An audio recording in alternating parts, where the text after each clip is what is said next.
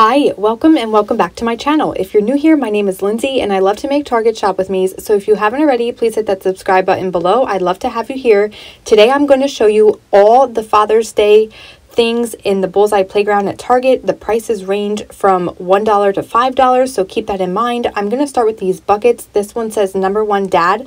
I'm starting with these buckets because I feel like you can buy one and then fill it with all the other items in the Bullseye playground. I love how they have this little wooden part at the top of the handle, and then they also had this color bucket as well. So very, very cute. If you're looking for a bucket that you can fill with beer and stuff, I'd recommend one of these.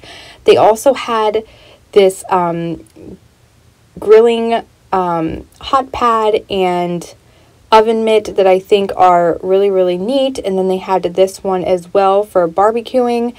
Definitely, most dads love to barbecue and grill, so that's great. They have these coffee cups. This one says you're number one, and it's made out of a trophy. It indeed is a coffee cup. I looked on the sticker, and then they had two other coffee cups as well.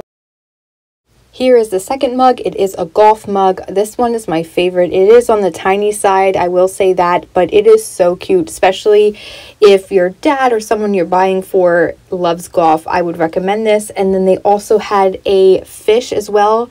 For those dads out there that love to fish, it would make a great gift. Again, keep in mind, you could buy all these little things and put them in the buckets I showed in the beginning of the video. Moving along, they have these coffee mugs. I picked up this one personally. I love the colors, so I am definitely giving this as a gift. And then they also had this second color as well, which was black with a logo on it. So check it out, especially if you have a dad that works or commutes when he works. It's definitely very beneficial, and for $5 I think it's a good find because coffee cups seem to be pretty expensive. I also found these socks. They come in a pack of 3 and they had 2 different sets. So here is the first set, and I'll show you on the sticker at the top what the designs look like, and then I will go and show you the second set that I found and all the different designs that come in that pack. So I think this one actually has like hot dogs and whatnot. So definitely, if you're going for a grilling theme, that would be the way to go. Speaking of grilling, I love this. It says chilling and grilling. My husband personally likes to take a bunch of stuff down to the grill, so I think this would be beneficial. Like, you can just put everything on it. You can put your meats, you can put beer. I just think it's a great find. It wouldn't technically fit in the bucket I found in the beginning of the video, but still a great purchase. And then they have these cutting boards for barbecuing. So I would recommend these as well, especially if there's a griller out there that loves to grill meat and steak and you name it.